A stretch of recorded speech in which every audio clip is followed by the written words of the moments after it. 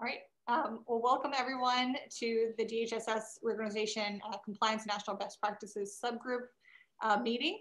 I'm Christina Bryan. I'm co-chair of the subgroup. My role is actually Director of Communications and Policy for the Delaware Healthcare Association. I'll let my co-chair, John Whitelaw, introduce himself. My name is John Whitelaw. I am Christina's co-chair. She's my boss. No, I'm just kidding. I'm the Advocacy Director at Community Legal Aid in Wilmington. All right. And why don't we go ahead and let the other participants who are joining us today, and we've got another subgroup member with us, Dawn Alexander. Dawn, if you want to introduce yourself. Hi, I'm Dawn Alexander. I work for Colonial School District. Thank you. And then Steve Constantino, who is our representative from the Secretary's office from the Department of Health and Social Services. Thank you. I'm Stephen Cosentino. I'm Director of Healthcare Reform for the Secretary. Thank you for joining. And then Hillary, do you want to say hi? Yes, hi, I'm Hillary Patterson, not a member of the committee, but used to work with John Whitelaw at Community Legal Aid in Wilmington, and now am a lawyer at Hunt & Andrews Kurth. Thank you. And then our very helpful staff person for the subgroup and the overall DHSS reorganization effort, Alexa. Hi everyone, I am Senator Nicole Porras, Legislative Assistant, and I will be assisting with the subgroup as well as Taylor as we transition. And I just wanted to notify to everyone that we have not yet reached a quorum. Thank you, Alexa. And then I do see Taylor has joined us. I don't know if Taylor, you want to say hello, introduce yourself? Hi, I'm Taylor Hawk. I used to staff this committee, and I'm just here in case Alexa needs anything or if any of you need anything. Thank you, Taylor. And as Alexa mentioned, we don't have a quorum, so we can't do any official business here today, but we can certainly run through our agenda and discuss kind of our recommendations as we discussed them during our last meeting and talk about anything that possibly needs to be added.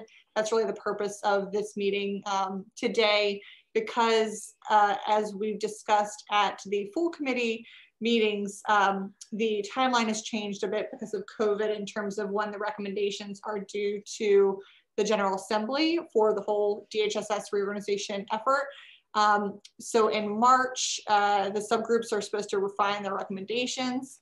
In April, the full committee is supposed to, I believe the full committee is, the way I wrote this down, hopefully that's correct, is supposed to vote and accept final recommendations from the subgroups. And then in May, there will be a draft final report with the approved recommendations that is developed. So that is the timeline we're working on. Obviously, we're in March, so our goal here is to refine our recommendations. And then just want to run through our agenda. But before I do so, I don't know if, John, if you have any other comments you want to make before we get started? No, we're good. All right, cool. Okay, so reviewing the agenda and approval of the meeting minutes from February. We actually just discussed with Alexa a minute ago. Our last meeting was actually March 2nd, not February 10th. So you have the February minutes, which we believe were already approved during the March meeting. And in March, if I recall correctly, I know we heard a presentation from Dawn Alexander, one of our subgroup members. We also reviewed some survey results that Dawn had actually put together for us, and then we discussed kind of our initial recommendations, which we then presented to the full subcommittee at that March meeting as well. But we will we'll discuss the meeting minutes at our next meeting in greater detail and be able to vote on those. The next agenda item will be to recap the last full reorganization committee meeting, and then after that, review and discuss the subcommittee's draft recommendations from 2020. And then review new information since recommendations were developed. And then finally, next steps and action items and public comments. So with that, let's move on to recap of last full reorganization committee meeting. I basically just did that in terms of the timeline. We all kind of updated where each subcommittee was. We met in December of 2020 at the full committee. And discuss the timeline again, trying to finalize, refine recommendations now in March. And then I also wanted to share an update on the full committee discussion from our last full committee meeting in March 2020, which is when we actually presented the recommendations to the rest of the full committee, just to give you guys kind of some feedback of the responses that we got, or questions that we got when we presented them. So just a couple of things, and I'm just reading from the minutes from that full committee meeting. There were some questions around our recommendation for a needs assessment. Some folks were looking for additional information. Dr. Farley actually asked if the needs assessment would be an organizational needs assessment or an assessment of DHSS consumer needs. I offered that I thought because of the DHSS reorganization committee's goals, that it would actually be consumer focused. And I talked to John afterwards, and he agreed that it would be, a needs assessment would need to be focused on DHSS consumers. And I know there's a consumer subgroup that's actually working on, trying to develop some of those, identify some of those needs. And we thought if they were able to identify some needs, then we can kind of look to national best practices to support some of those needs. So I'm not sure how their progress is, and I don't know if Alexa or Taylor is aware of that subgroup, how they're doing, if they've actually developed kind of their identifying the needs that are out there that we can kind of work from, or if that's just something that we'll address down the line. The only other comment I wanted to make on the needs assessment was, at the time we were doing this, a year and a half ago, DHSS was in the process of finalizing a needs assessment that they had conducted, but it was an internal and staff needs assessment, in the sense that it was not outwardly facing. It was not a needs assessment that was directed towards the needs of the recipient by design. I don't mean, it's not a criticism of the study itself, but but they had undertaken a study that was not a needs assessment of what consumers needed. And then I think part of what had motivated us was we had a very helpful presentation that was sponsored's not the right word, but that Dawn brought, and I forget the person that Dawn had come in to talk to us. She was someone who either was working for the Department of Ed or who had contract with the Department of Ed. I just can't remember precisely, but they had done a pretty comprehensive needs assessment, and it had been consumer facing. And I thought, and my recollection is that we thought that having a consumer focused needs assessment was critical to evaluating what's working and what's not working. And that sort of, I think, is the genesis of our needs assessment recommendation. Does that sound about right, everyone? Yes, yep, agree, John. So that was kind of the feedback that we got at the meeting where we presented our initial recommendations.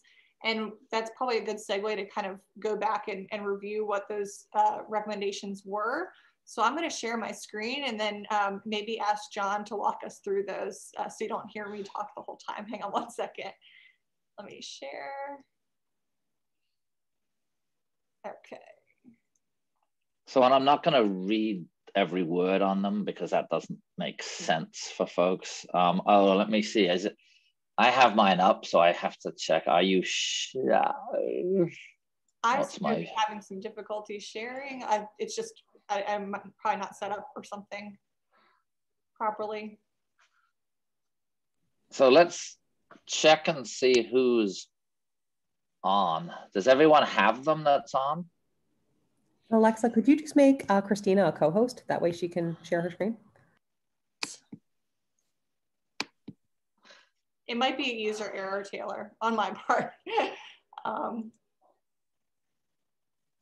had to open system preferences and then I'm lost after that. So it should be on the bottom, center bottom.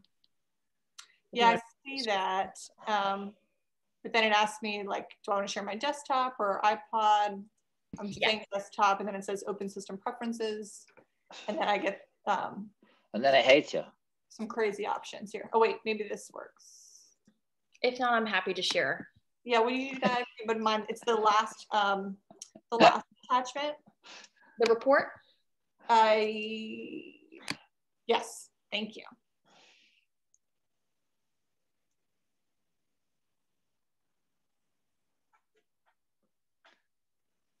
There we go.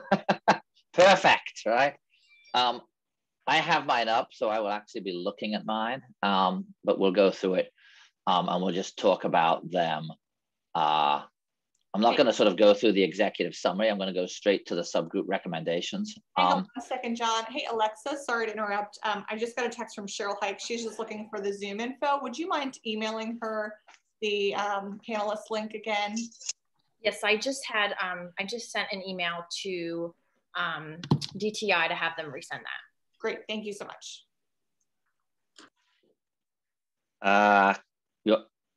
Carry on? Yes, I will carry on. So I think one of the, and I'm going to do a summary of it, that explains what we saw as the problem and then what we thought the potential solution was. And it's going to be in relatively short, sort of condensed form. I think one of the big issues that was identified was that there was some significant siloing of the different DHHS divisions where, and I'm exaggerating a little bit, where they acted like independent fiefdoms rather than sort of part of a comprehensive whole. And the problem with that was that the secretary's office, meaning the component of DHSS that was sort of sits above all of the divisions, was under-resourced and understaffed, so that they didn't have the personnel and the ability to be able to coordinate as well as they would have liked between the different divisions. And so we thought that that was a significant sort of issue that needed to be addressed. And that was, 1C, to be blunt. And it's also 1A. It's basically trying to put, give the at the secretariat level, give the secretary, I don't exactly want to say greater control, but sort of more resources to oversee the divisions and to coordinate matters so that they would be acting as much in harmony as opposed to separately. And I think that we all thought that was a major issue. And then specifically with DMS, which is management services, bringing them, because they had roles as it relates to serving the other divisions, not serving isn't quite right, but working with the other divisions, that they should be not thought of as a separate independent division, but should be under direct secretarial control. So I think that's one. Does anyone have, oh, and then similarly, just more specifically, that there was no centralized way to seek out grant opportunities. It was done, bits and pieces of different people whenever they had time to do it. And I may be exaggerating a little bit, but not much. And that there wasn't a coordinated effort to have either control or sufficient resources dedicated to seeking out funding opportunities. And that if there were greater centralization of that or coordination of that, if someone if there was an entire, and I don't mean like a 600 person office, but if there was someone who had ownership over that across divisions, that would lead to a better coordination in that. That's recommendation number one. Does anyone, and do we want to do comments one at a time, or should we go through them all? Christina, what's your preference on that? Maybe one at a time.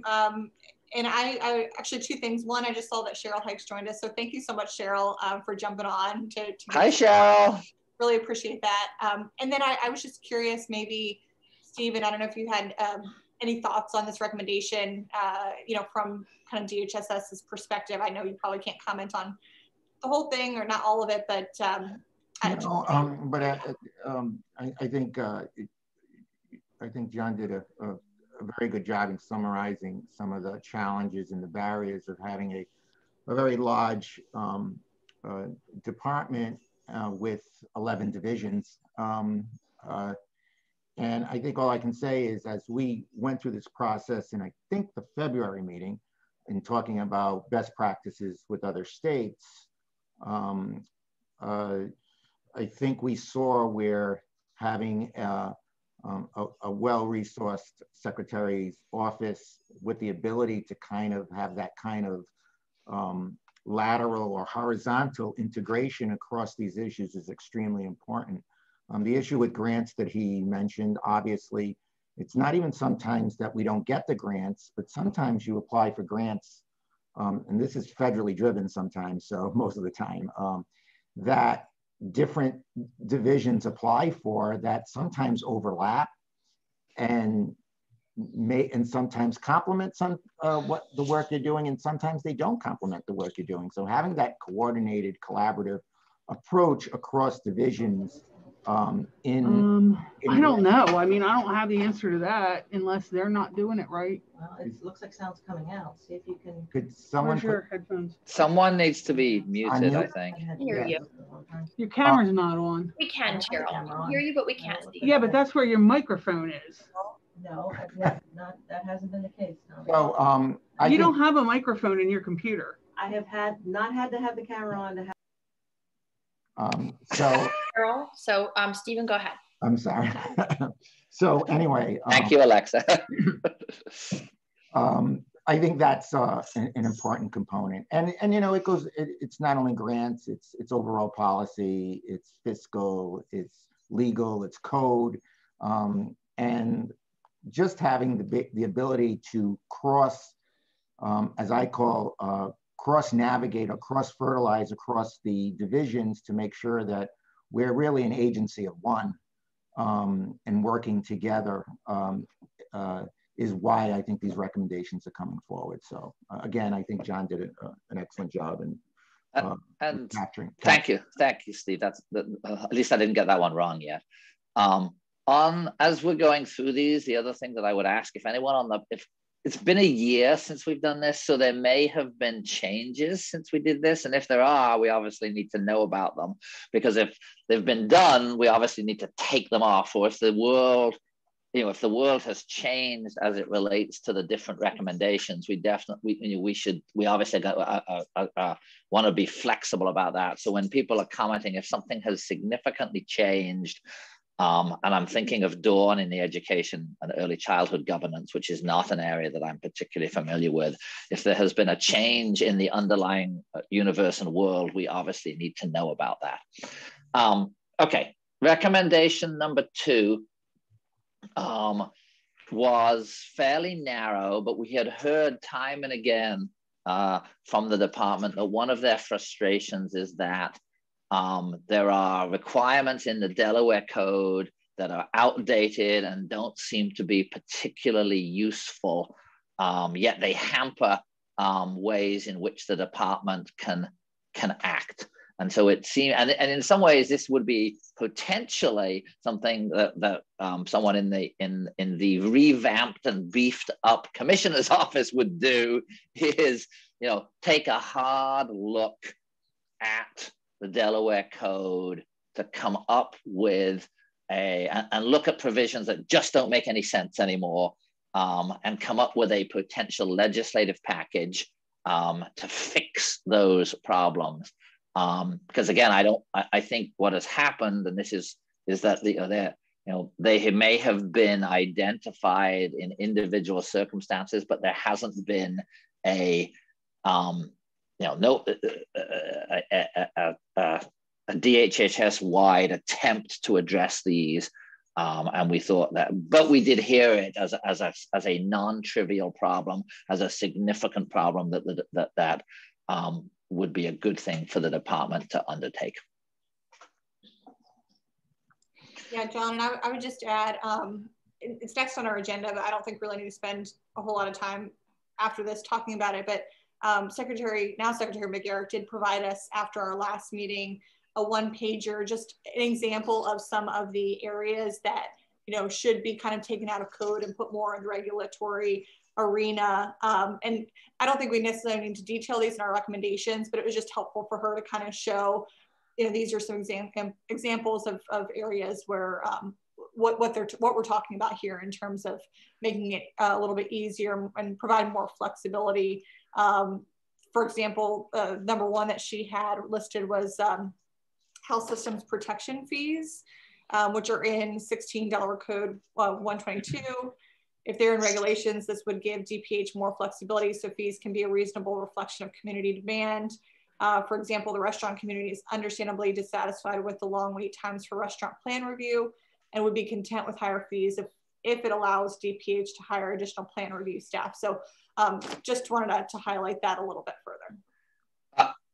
Absolutely. And I think perhaps one of our, we would probably want to put in here that the department they might need to develop a this is obviously legislation, so they're going to have there are separation of powers issues between having statutes and regulations. And what we're recommending the department do is undertake this and develop a legislative strategy, because it's not as simple as waving a magic wand and having it be done. And I agree with you entirely that we should attach the list to the recommendation of as examples of provisions that can be looked at. I don't think we're not going to take we don't need to go as far as to take a position that these should either go or stay, but we can put these as examples of provisions that we would want, the department to sort of take a position on officially, and then do whatever work was necessary to determine if they can if legislative changes would be something that can be happening. Because that would be that one. Okay, number 3, and I think this is incredibly important, and we hear this from families time and time again, is, and to clarify, this is for folks who are living at home, who primarily functionally would qualify for a nursing home level of care, but are getting the care in their own homes.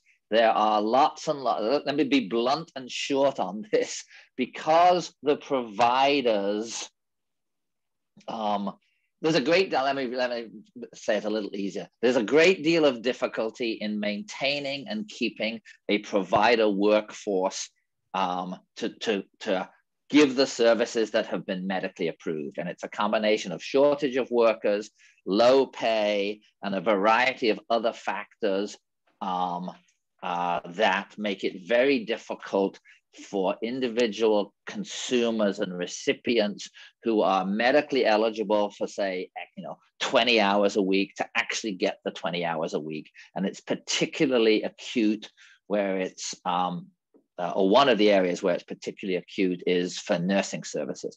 And I don't think that there's I think everybody in the state talks about this. It's also not just a Delaware issue, but in terms of some of DHSS's most vulnerable consumers, this is a huge deal. And it's providing an opportunity, it's strengthening the workforce in the sense of making it more attractive or less unattractive, depending on how we want to phrase it, to get folks to have a larger, more available work to provide these supports and services to keep people home. And what happens if you don't get these services, which is not here, but I think people will understand. Either one, it ends up being unpaid labor of family members, which stretches them terribly, or worst case scenario, people end up in nursing homes who don't need to be there because they can't get the services they need in their own home. Not because they haven't been approved medically, but because there aren't enough people willing to provide the services. So this is a big deal. I think it's also an expensive deal, but I think that's sort of the sum of number 3. Yeah, John, well said. I was kind of hoping she would be here today because she's got direct experience in this. I know she's a caregiver for a family member. And just listening to the JFC hearings where, DHSS presented the governor's recommended budget, and then you hear public comments. I know there was a countless number of direct support professionals and other professionals that really stressed that that more funding is needed for, more higher reimbursement is needed, and that COVID placed a huge strain on that workforce and the ability to take care of folks with disabilities that are, living at home, and to help them make sure that they're able to, to be active parts of the community and everything that we want them to be. So this is definitely a critical one. I'll also add, I know that the DHSS as directed by the JFC, has done a commissioned an independent study to review reimbursement rates. And I don't know, Stephen, you're welcome to comment a little bit more on that.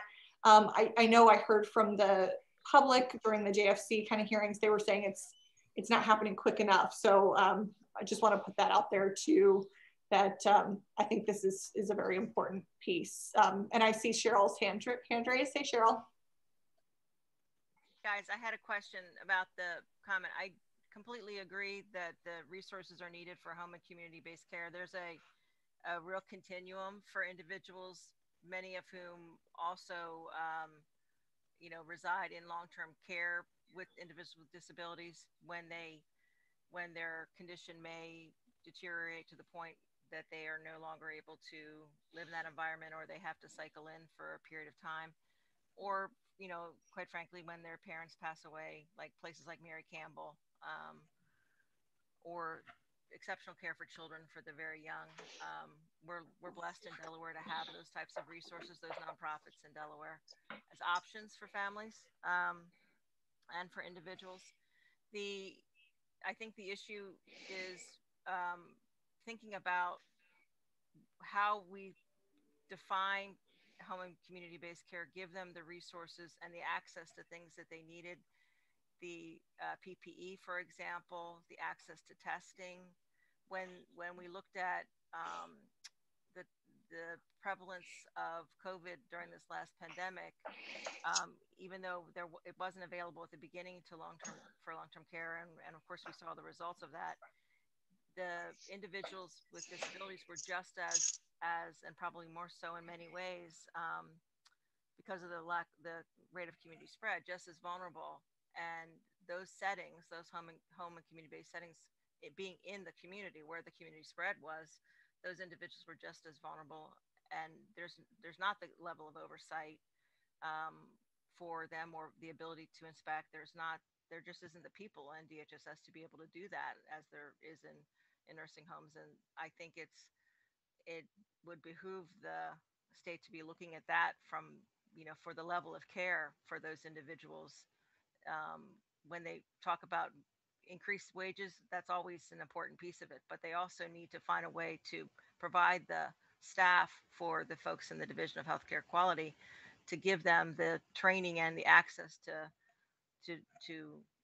care and resources, testing, PPE for all those people in the Division of Healthcare Quality to come out and give them the guidance and assistance that they were able to offer the long-term care in the facility setting, because it was definitely needed. It was one of the things that didn't happen as systematically as it happened in the more traditional facility setting. And in addition to help for those providers, I think it would support the families and the residents in a more meaningful way. No, I think those are important points, and much as it pains me to say this, this may be the first pandemic that we have had to deal with. It may not be the last. Oh, it's definitely not. It's the first global one, but it's certainly not the first time But the first, it's the, you know, there are important lessons to be learned here that we will need to do and the points that you have made that we will probably need to do again. I mean, looking at wages agreed. is the only thing that has to change in that environment, and we support that because they are our partners, and so is the home health care environment for residents that come and go from our environment, come from the hospital, come back. It's all a circle here, and I think everybody agrees, and I don't think there's any dispute amongst any of us that to say that we want to keep people home as long as we can is not a knock on nursing homes or institutionalized care for those folks who cannot be served at home. So I think there's absolutely, as you said, a continuum there, and I think everyone shares in the goals here of both having a robust facility environment for folks who need to be in facilities, and then a robust home environment to keep as many people out of facilities as is realistic. I also think it would be probably for those who think about nursing homes, and it's also, I mean, I needed those for my mother. A lot of people need them. They don't like them until they need them, and they are glad when they're there. So I think when this pandemic's over, it might be good for all of us to take some, even if they're remote, tours to see what's actually happening and to become more comfortable with what, because I think people are uncomfortable with what they're not familiar with. They're not the nursing homes that were around 20 years ago. And I think it may be helpful for a lot more people to be familiar with the actual environment. There are ones that could use some help, and there's some that are you know, I think it's up to all of us who are trying to make improvements to try to get everybody up to that higher level. And that's probably the same in the home and community-based environment too. So, but thank you.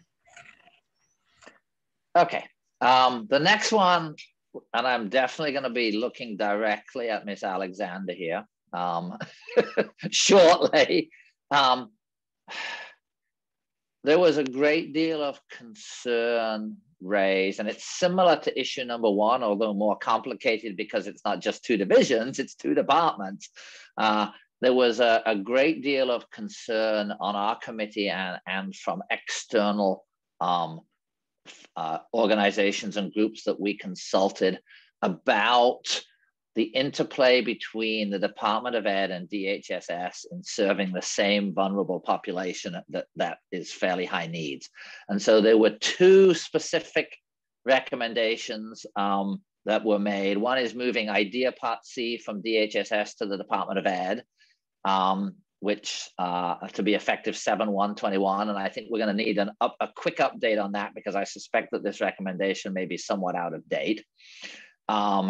And then, you know, the Child Care Development Block Grant with DOE becoming the lead agency effective 7/1/21.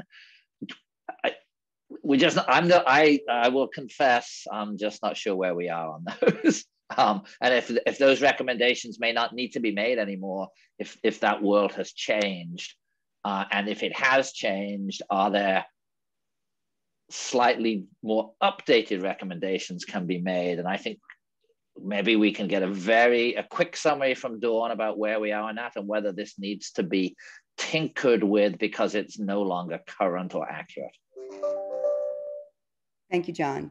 There is legislation to be filed regarding moving IDEA Part C from DHSS to DOE, and the date of the move, of the recommended move, is in negotiation at this time.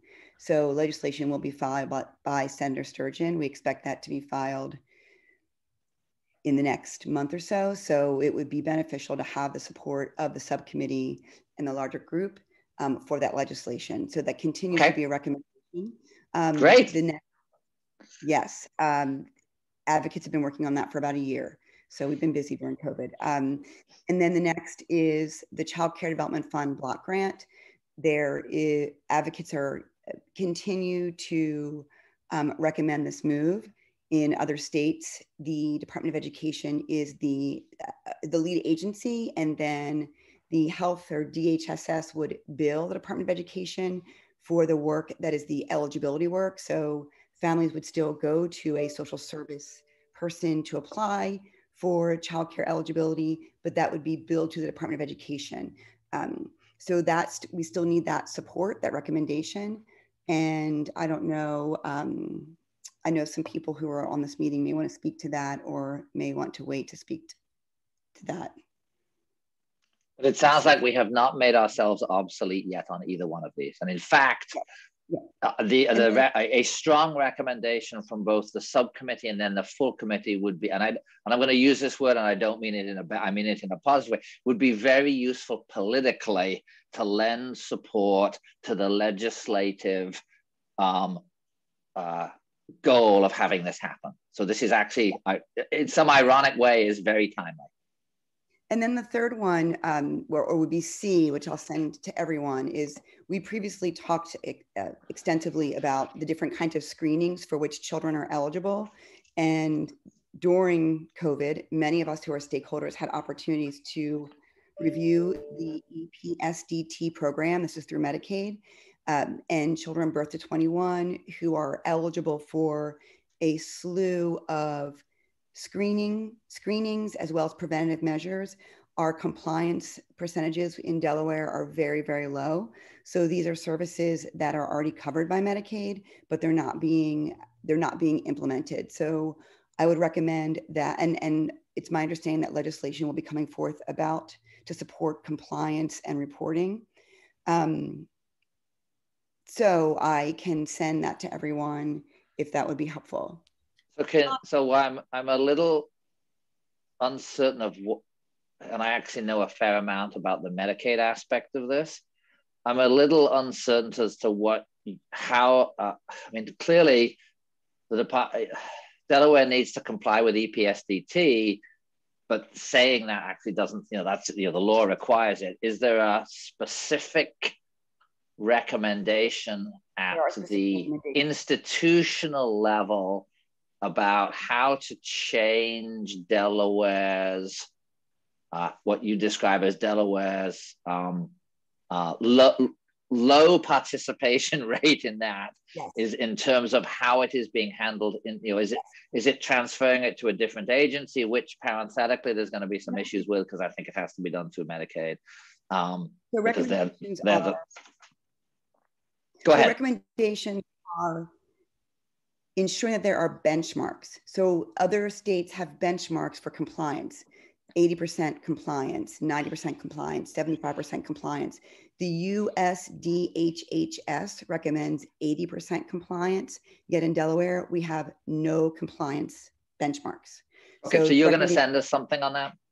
Yes, yes. Okay, and we can consider it by email or at the next meeting to add to, that would be, yes, it's I don't know if we want to make it 4C or separate, but that's sort of a mechanical thing that we don't really need to sort out today. And I have a question, actually, Don. Who's responsible for doing these screenings? I mean, is it something that who's responsible? Schools or okay, what? So it's birth to age 21. So DHSS has contracts with the MCOs. The MCOs have contracts with their participants. So pediatricians are the ones who are supposed to be following the American Academy of Pediatrics Bright Futures schedule of periodicity, which I can send to all of you. So DHSS has adopted the schedule of periodicity, saying our MCOs will follow this protocol, but the protocol is not being followed. So DHSS contracts with the MCOs, MCOs contract with the pediatricians are not implementing these screening and preventative measures with fidelity. So if you look at the Medicaid numbers, Medicaid.gov provides a great deal of information for each state's compliance levels. And when you look at the child quality data for Delaware, the compliance levels are lackluster. Okay. I just personally not knowing too much about this issue, just would be interested in hearing just from the pediatricians as to why they're not, if they're, if it's a cost issue, if it's a time issue. I just wondering, obviously screenings are needed, but. Well, I know that we have a member of the public who will be speaking at the end, giving public comment, but when legislation was attempted a couple of years ago to hold pediatricians accountable, for example, for lead screening, which is recommended by the CDC and the Bright Futures schedule periodicity, our doctors fought the legislation. It's really concerning. So they're accountable, but they're not doing it. Okay. And so I just want to do a little bit more research before we add it personally as a recommendation, just to see, all Absolutely. I'll be happy to send you everything I have. Thank you. Okay. Dawn, can I also just ask a quick question? If I remember correctly, because obviously we've been diving down into this particular issue, they're paid to do this, a part of their contract. So their incentive is already there. The fact that they are not meeting that particular contract guideline is concerning. Yes, it's an accountability issue. And I can send to you the contract. It's a master agreement between DHSS and the MCOs, and where the contract requires the MCOs to monitor the pediatricians who accept Medicaid and CHIP, but there is not an accountability measure. There are not required reporting measures. So it's all there in the requirements, but it's simply not happening. And it's funded. I think what we should do on that one, because I think there will be, is we should we should have some either online discussion, or actually that would be, we would have this discussion and an actual vote on that one at our next meeting. Since everything else seems relatively straightforward, and that I don't know that it may not be, but it seems that thus far, that one may be one we definitely want to talk about. I will refrain from saying anything substantive about that one today. I will have things to say about it, but I think that we will want to devote some time to talk about that one after Christina's had a chance to look into it. I'm pretty familiar with that issue, but I think it's reasonable to have folks to have some time to prepare to talk about it. So I think it's great that it's been raised, and I think we want to totally put it on the table. I think to some extent it also, and I see that Dr. Farley is also on here, it may overlap with consumer issues as well to some extent, and it doesn't make sense for both subcommittees to address it. I think they could, but I think it makes more sense for one to tackle it rather than both. Okay, the next issue we talked about already, that's the needs assessment. Don't think we need to discuss that one anymore unless people think we do. That seems fairly straightforward. And then the last one is to think about eliminating DVI and redistributing its mission amongst the other divisions or agencies better suited to the provision of such services. I am not an expert on visual impairments, but I don't know that there was a lot of controversy over this one. But I'm certainly prepared to being told you're full of baloney, John, and this is a hot potato that we that there is that it's a really controversial provision. And with that, I am done with going through the 6.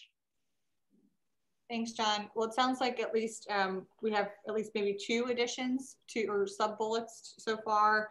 One potentially the item that Don mentioned, the EPSDT, if I'm saying that right, and then Cheryl Hikes mentioning about providing additional staffing or training for Division of Healthcare Quality to be able to train home healthcare or drug support professionals, especially in terms of COVID, for example, and PPE and testing and things like that. Was there any other? Basically providing them resources, just in general. They need resources. They need more people to be able to inspect. They just don't have enough. The Division of Healthcare Quality has been shortened in terms of staffing for inspections overall. I know it's hard for them to find staff, but particularly in this area, as that group has grown, as home and community base has grown. Got it. Yeah, I think that's completely reasonable, and I don't think we'll have any trouble. And it's not the same as payment rates, but it goes hand in hand with payment rates. It's not just home. It's just it's right. Home and community-based resources because some of that is provided, as you mentioned, by caregivers and others. Yep, absolutely. And then to the point of the visually impaired, and maybe I'm wrong on this, but didn't they do Sunset not too long ago? Go through Sunset? You're right, Cheryl, they did. And I think, I can't recall if the final report is out yet. I believe it might be, but we can check on that. So it might be moot. Yeah. Or at least we could look to that to see what their findings were and whether or not there was anything left undone or for things they needed to work on or suggestions. Because I thought they just did Sunset not that long ago, but it was time has sort of slipped away. So maybe longer than I think. You mean the last year that we've all had, that one? Yeah, one year that felt like 10. Were there any other thoughts or additional recommendations that anybody has at this point, or any concerns about the ones that we discussed? Well, I have a recommendation related to lead levels for Part C eligibility. We could put that in with EPSDT, and I'd like to hear more from Amy Rowe, who is going to give public comment. I don't know if putting that within EPSDT would capture that significant concern. Okay. Hey, John, can I ask a question? I know there is Sure. a lead, childhood lead I don't know the exact name of it, task force that's meeting. Is this one of the issues that they're working on? I'd like to defer to Amy Rowe, who's here to give public comment. Okay. This is her area of expertise. Okay, gotcha. I'd hate to get in front of something that's already in the works. It's just it's my understanding that it wasn't meeting for a while. It wasn't meeting. It Lead Free Delaware advocates had to move that work forward. And there was a belief that was inaccurate that lead poisoning had been eradicated from Delaware. And that is not the case. So, and part of the problem is that the eligibility for early intervention, which is Part C, birth to 3, the national, I have the language, so I don't want to misspeak. The recommendation from the CDC is that to be a level of, I think it's 5 micrograms. That's again, I need Amy to provide me with that detailed information. But in Delaware, we have it at 10. We have a very high level of lead poisoning to be eligible for early intervention. So in 2012, the Centers for Disease Control lowered the eligibility number to 5, but Delaware did not follow that national best practice recommendation. So it is a recommendation that we lower it because there were over 1,000 children, I think in the past, from 2012 to 2016, over 1,000 children who would have been eligible. And so for early intervention services, and lead poisoning is irreversible. So we must find children who have been exposed to lead as early as possible. And the critical time is 2 years old. And we are not complying in Delaware with that lead screening at 24 months. So we have children who were exposed to lead for years and years and years and years, and it's not being detected. Okay. Anything else? All right, moving on down the agenda, I think we already discussed item 5, the review of the new information, at least in terms of the imminent study of rate methodologies, and then the memo that DHSS provided on items that would be better suited for regulation versus code. Is there any additional new information that has come out since we last met that might affect our recommendations? Or, the only thing I can think of is, as Cheryl mentioned, the sunset review of the Division of Visually Impaired. So we'll take a look at that. Anything else?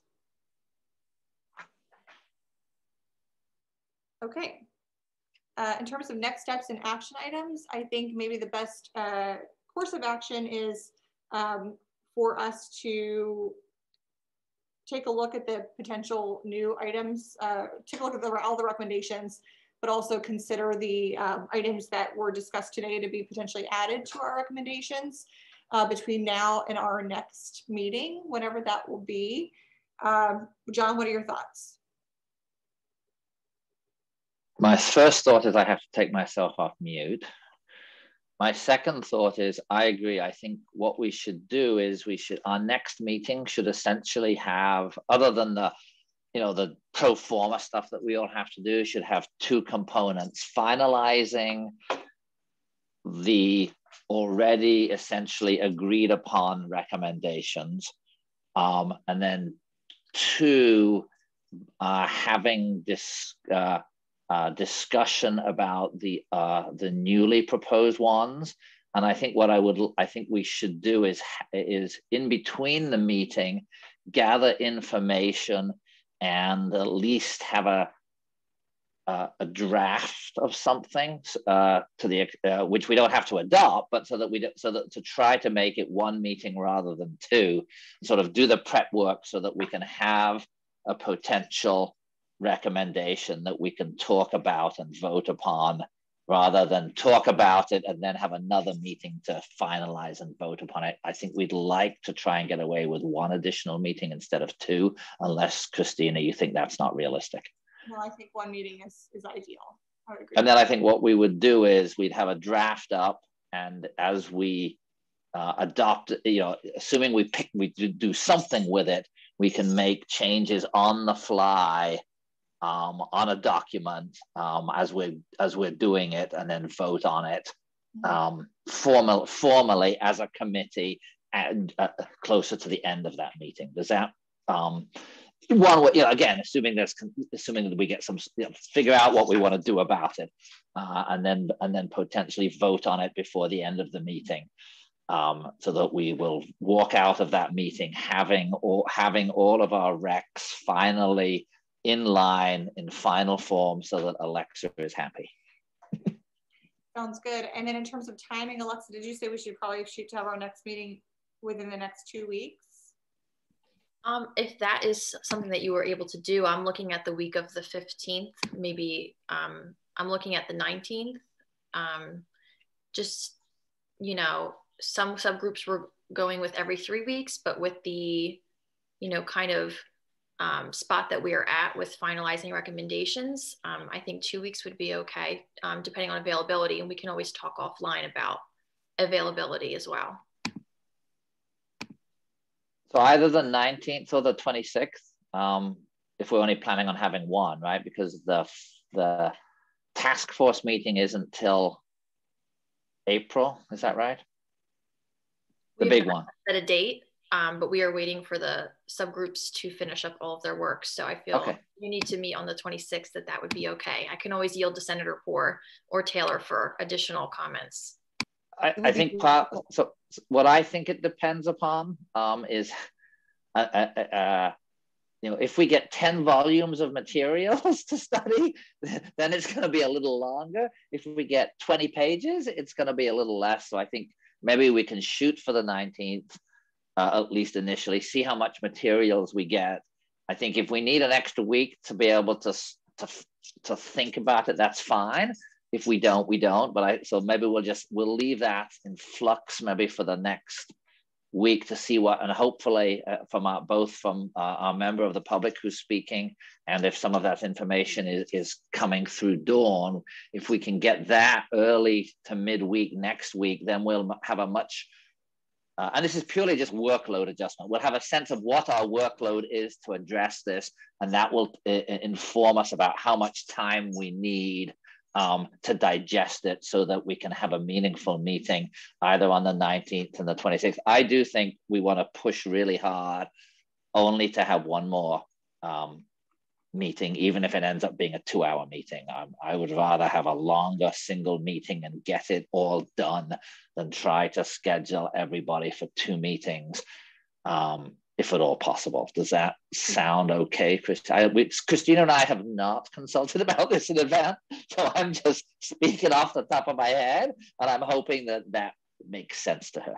That's fine with me. And hey, Cheryl, did you have your hand raised? Okay, Cheryl, go ahead. Yes, I just wanted to let you know I sent Christina to you and Alexa, because I could find your emails quickly, where you can find the link for the information on visually impaired. Thank you. Great. Okay. Mm-hmm. That's awesome. So we'll play by either the 19th or 26th and get back to everybody on the date. The 19th would work for me personally. Would work better for me. I have more availability that day. Okay. And I would just personally have to do it a little bit later, maybe like 11:30 instead of 10. That's better. Okay. And then and again, I think we should not plan on spending a longer time, but anticipate that we may well not get done. I don't think if there's going to, because I suspect there will be some real discussion, I don't think we will get done in an hour. I think that is unrealistic. I think we want to plan on 2.5 I know it's terrible, but I think I think people will, particularly if we have to vote at the end, we're going to need a commitment from our voting members so that we have a quorum to be willing to stay till the end to do the votes. And Senator Poor? Yes, I just wanted to... Senator Poor, hello. I'm here. I just wanted to thank this committee for sticking with us and continuing. I know that this last year has not been easy. And in fairness to the DHSS department, even though the things that we're talking about were pre-COVID, we needed to allow them the ability to do what was best for our constituents and taking care of the people in Delaware. So we needed to give them that reprieve in being able to focus on COVID. But we are at a point, I really think a pivotal point, that we needed to go back and revisit this and make sure that we are getting these recommendations put together so that a final report can be drafted. And as we go through that final report, really talk about the legislation that needs to be delivered to the Senate and the House. And so, you know, I just, again, want to thank everybody for continuing to come back and also giving 100% effort, because I hear it in every single one of these meetings. And I am extremely thankful. And I'm going to thank you for the people in Delaware, and also just in the simple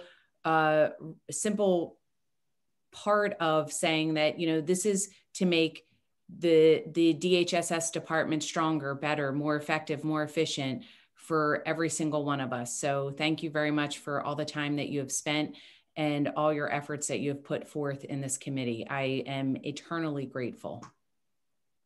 Thank you, Senator Poor. Thank you, Senator Poor. Thank you. Appreciate Any it. Comments from the committee before we open it up to public comments?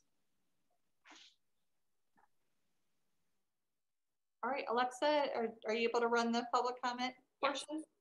So we will now open up the meeting for public comment. We did have one person pre-register to speak, so I will allow them to talk first, Amy Rowe, and then after that, we will call on anyone else who has their hand raised to provide public comment. I have allowed Amy Rowe to talk. So sometimes there's a lag time. Amy, can you hear us? And can you try speaking and introducing yourself? Is everyone able to hear me? Yes. Oh, perfect. My name is Amy Rowe. I am a lead poisoning prevention advocate. I have been doing this type of advocacy for about 5 or 6 years. I am the co-chair of one of the subcommittees of the Childhood Lead Poisoning Advisory Committee. I noted there was a question from the member of your committee about that, and I can answer any questions about what's been going on at that level. But that committee has been meeting since I believe November or September of 2019. So recommendations for that committee will be coming out very shortly. They've adopted the recommendations for my subcommittee and are drafting their report. And in that recommendation report that's coming out will be support of lowering the eligibility threshold for IDEA Part C, which is one of the things that Ms. Alexander had mentioned that I just want to speak about initially. And then also, I believe that she wanted me to talk about the issue with testing and the position of pediatricians on the Sean Matthews bill from 2 years ago. So I can answer questions on that too. Please feel free to interrupt me. The issue with IDEA Part C and the eligibility is something that my colleague, Sarah Buchich, and I have been advocating for several years. We went to the Interagency Coordinating Council and made a presentation. I believe it was in March of 2019 about this issue. We're not testing a lot of children for lead poisoning in Delaware. This is something that Ms. Alexander had mentioned. We are testing fewer than half of the children that are required by law according to the Childhood Lead Poisoning Prevention Act. So this is an issue that needs to be addressed, and I believe that it will be addressed. But of those children who are identified, approximately 2/3 are not getting services through IDEA Part C because they don't meet the eligibility threshold of 5. Right now, the IDEA Part C allows children to get services at 10 micrograms per deciliter The objective would be to lower that to 5 so it matches CDC recommendations on the definition of lead poisoning. We know that children with lead levels as low as 3 are having problems in school. So it makes sense to bring it down. I will say that the level of eligibility was lowered in 2017 from 40 micrograms per deciliter to 10. So we have made progress on that, but we need to make more progress so that children who are identified to have elevated blood lead levels can get early education intervention, which has been proven medically to help prevent the need for special education. And children who receive early intervention are able to engage in kindergarten and first grade with their cohort with a normal, I don't want to use the word normal, but non-special education classes. So that's an important goal, to reduce the number of children in special ed, to reduce the need for special ed. So idea part C, lowering that to 5, would really go far in achieving that goal. On the issue of testing, this has been an area of real concern. As Ms. Alexander mentioned, in 2019, there was legislation. In fact, in 2017, 2018, there was also legislation. So there have been 2 bills that did not make it through the General Assembly on the issue of 2-year testing. Right now, Childhood Lead Poisoning Prevention Act requires testing of all children at age 1, and then some kind of screening questionnaire for children at age 2. There's no evidence that the screening questionnaire is actually being used because the Department of Public Health does not collect data on that. But the Bright Futures report suggests testing at age 2. Age 2 is when children are most likely to be identified as having elevated blood lead levels because they're actually mobile in the homes and interacting with lead dust. And so that's a very important age to target for blood testing for children. It's just a finger stick. It doesn't have to be a venous blood draw. But we did get resistance on that bill from pediatricians. And the resistance was even, it's very unfortunate to have to say this, but Dr. Rattay, the director of DHSS, even testified at the public hearing in the House on that bill against 2-year testing, saying that testing children for lead poisoning harms children. And I believe that's a direct quote, harms children. That's very alarming to me. There's some kind of attitude in Delaware that has allowed the lead poisoning situation to really get out of control. I think that attitude has come from the top with this harm children testimony. However, I will say, and this is very encouraging, that there is a subcommittee of the Childhood Lead Poisoning Advisory Committee that was tasked with addressing this issue of 2-year testing. It includes pediatricians from Nemours, a retired pediatrician from St. Francis or Wilmington Hospital, and others.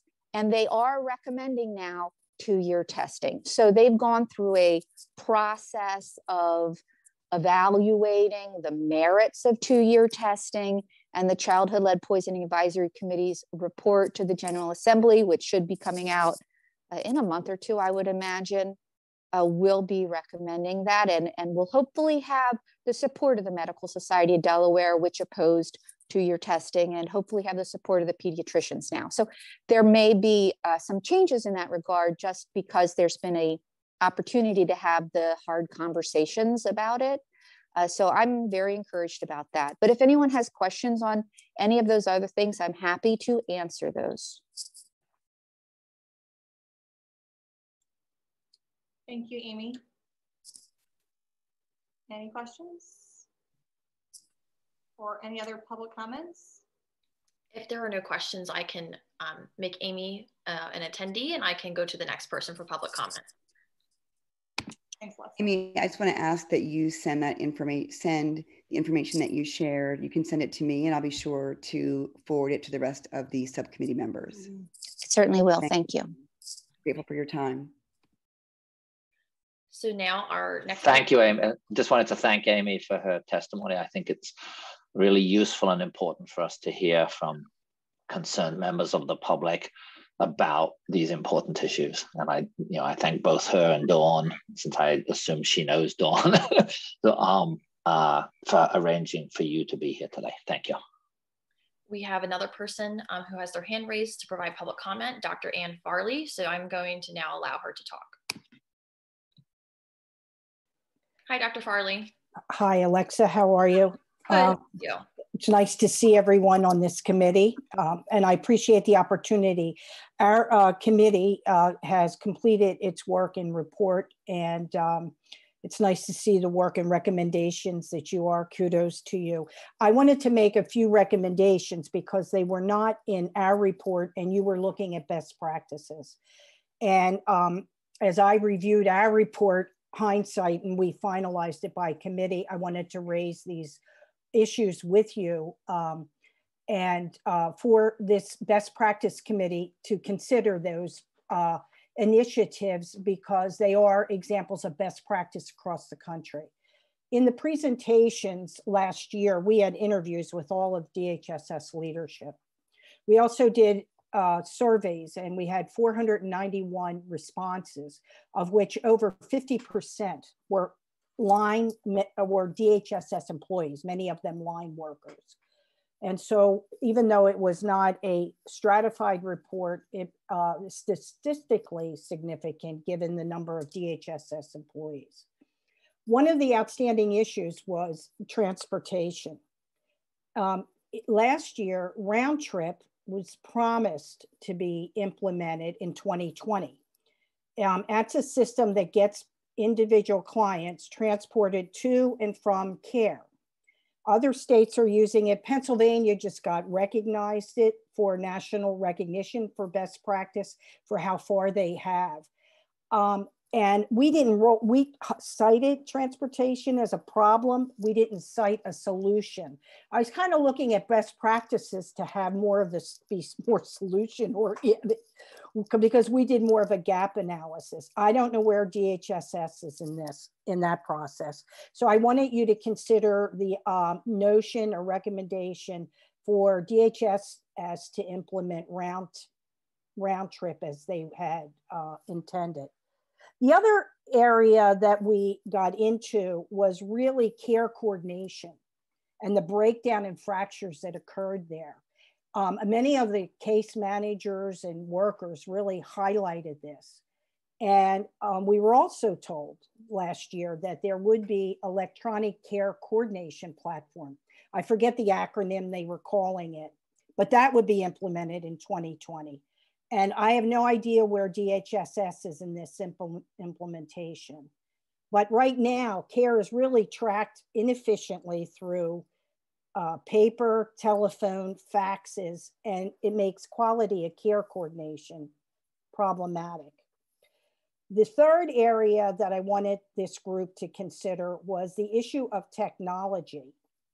Across the board in DHSS, there are technology components that are just not keeping up with the industry. And there needs to be follow-up as to where that is. For example, legislation has been passed in the state requiring providers to have electronic medical record keeping. Yet at DPC, the Delaware Psychiatric Center, they're still using paper. They're still keeping files on paper. And so that, I think, is something that needs to be looked at, and a best practice that needs to be adopted by DHSS. When we really get into some of the other areas of care, and I know that you touched on visually impaired, we also did. We've recommended some organizational structural realignments for greater efficiency and efficacy in service delivery. But one of the big best practices across the country since the 70s has been peer support services that would greatly help across the board. And the expansion of that within DHSS seems to have been stymied, or it's not clear, it's just not grown to capacity as to where it could. as well as looking at services to discrete populations and the most at risk, chronic homeless. I think DSAM had a PATH program that was a promising, that was also a promising practice that also seems to be at a standstill. So there were a number of areas where we felt that the best practices, national best, because you were looking at having a national focus, could take a look at those things. Our recommendations are more along the lines to address barriers, obstacles, and gaps, and the identification of those, and the recommendation as, but we're a kind of recommendation how to strengthen that, the structure, versus kind of pulling in from national best practices. So that's why I wanted to take an opportunity today to address this committee with follow-up of things that were outstanding from us. So I want to thank you for listening to me. I was trying to be brief. And the last one was money on the table. From Medicaid to federal grants, DHSS is leaving a lot of money on the table that could be had at a federal level and not maximizing that. And as other states do, when you begin to look at an analysis of the federal return of federal dollars to our state based on those criteria of programs that meet it. And I think DHSS could be much more aggressive in that vein. May I ask a question of Dr. Farley? Yes, I'm not sure I can answer it. Are we able to get a copy of your recs? Yes. Yes. Yes. We are you okay with that?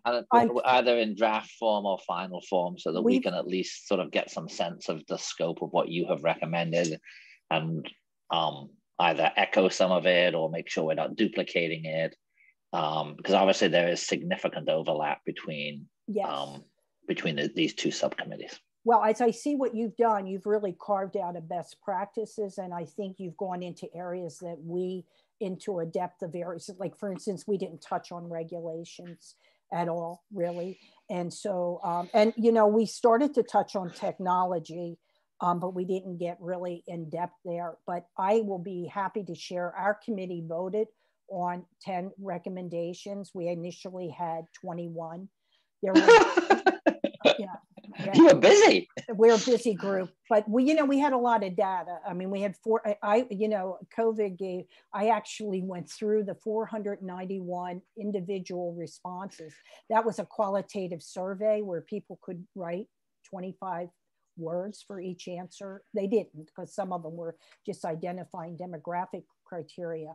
But I'm happy to see that you are saying to do more needs assessment, because because I do think that is a vital tool of information, as is real-time customer service satisfaction surveys.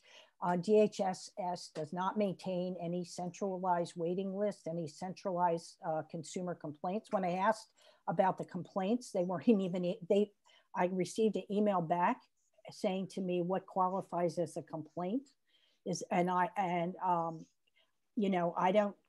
that was very frustrating, given that I ran an agency and I think we all clearly know what a complaint is.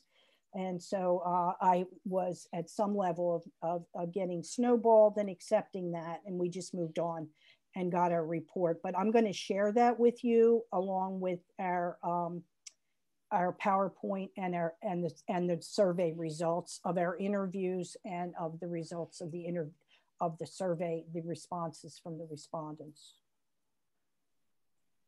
Great, thank you so much, Dr. Farley. You're welcome. Thank you for listening to me. I appreciate the time. Thank you, Dr. Farley. I see that Dawn has her hand up. Did you have a question for Dr. Farley?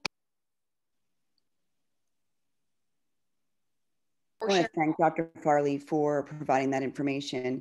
As someone who works in a public school system, so we intake 3-year-olds, there has been a challenge with the receiving of information from Part C, because much of that information is on paper. So Dr. Farley, thank you for pointing out the challenges associated with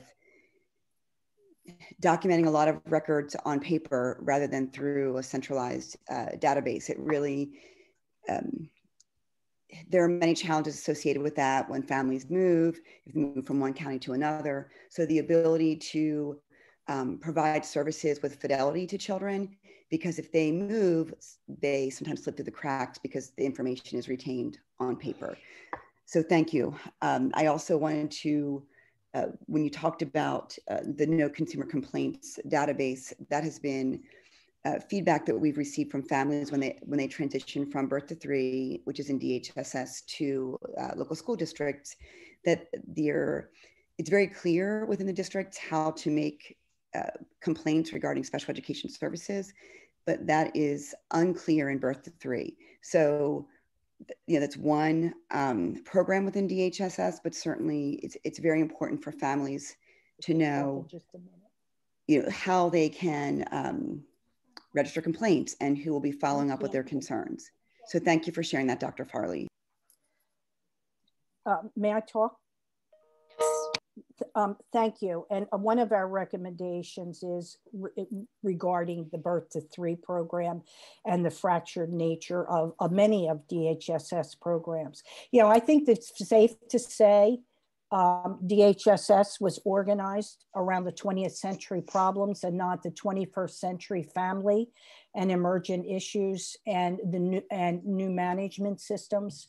And so you have a very hefty bureaucratic structure that makes it very difficult to provide quality services in a timely, efficient, effective manner. And I hope that this task force and your recommendations look great. I want to applaud your work and diligence. And I do hope something comes of all what we've undertaken here.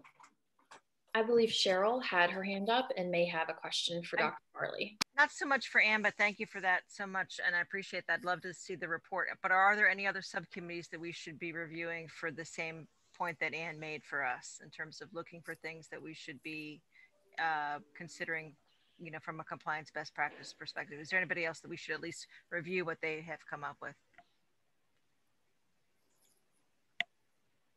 Well, ironically, the only subcommittee that has done very minimal or no work at all would be our HR department, which I think would have had a direct correlation to all of these groups. If there are no other questions for Dr. Farley, I will put her back as an attendee. Thank you, Dr. Farley. Thank you. And if there are no other hands raised from the public, that will conclude the public comment period. All right, well, thanks both to Dr. Farley and to Amy. Appreciate your comments, and thank you to all of the committee members and guests for attending today. Really appreciate it. So we will be back in touch with regard to our next meeting, and additionally reviewing the additions to the recommendations that have been proposed. John, any additional comments? No, do we need a formal motion to adjourn, or do we just say we're done? If we need, let's assume we need one, and I will make one, and if someone will second it. Second. All right, anybody, all in favor? Good, hi, right, great. Okay, so just in case we need one, we now have one. Is before we actually adjourn, is anything else anyone needs to add? No, thank you. I think that was helpful. That was great. I'm grateful for this opportunity and to hear from all of you. Thank you. All right, bye-bye. Bye-bye.